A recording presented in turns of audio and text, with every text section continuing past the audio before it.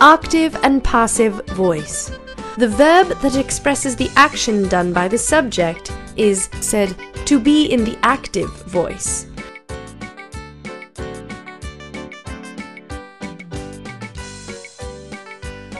The verb that expresses what is done to the subject is said to be in a passive voice.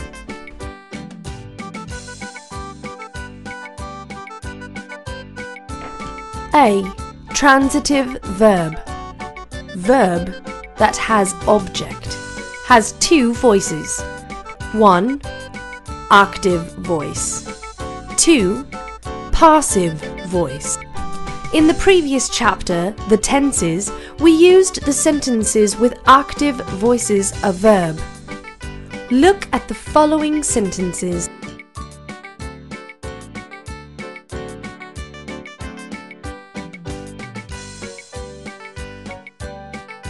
Peter reads a book.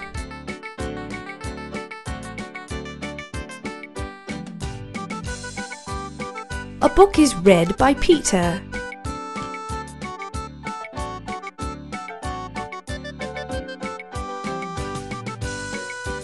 The shopkeeper is selling apples.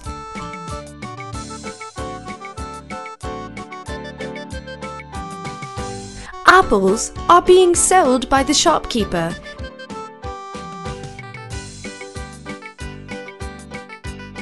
Mickey has plucked flowers.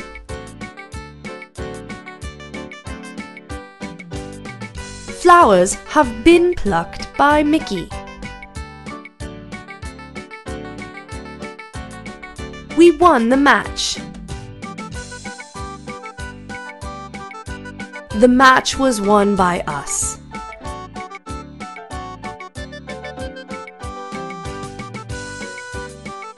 She will arrange a flower show.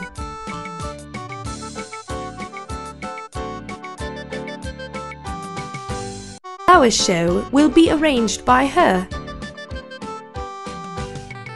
Note that 1. In the first sentence of each screen, the subject is the doer of the action.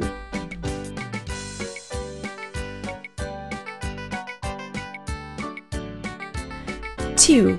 The verb in these sentences describes the action performed by the subject.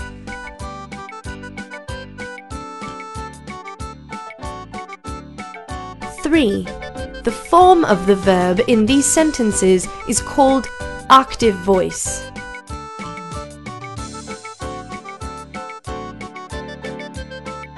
4. Under Table B, the subject is the receiver of the action and verb describes what the subject does.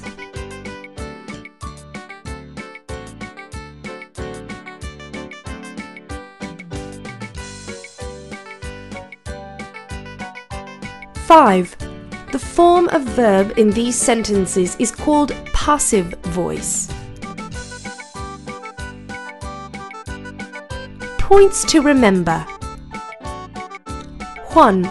The subject is replaced by the object and the object takes the place of subject.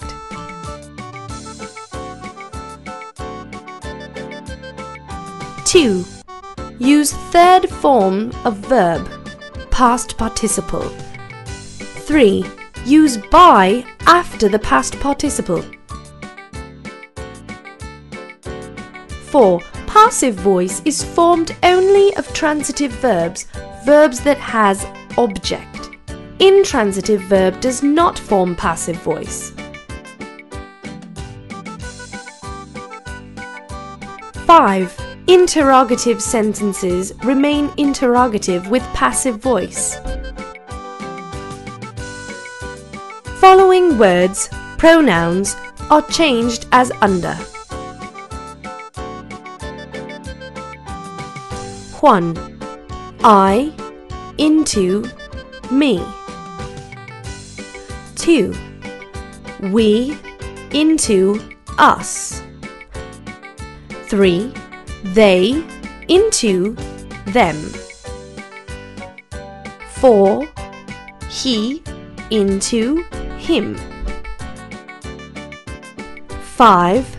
She, into her.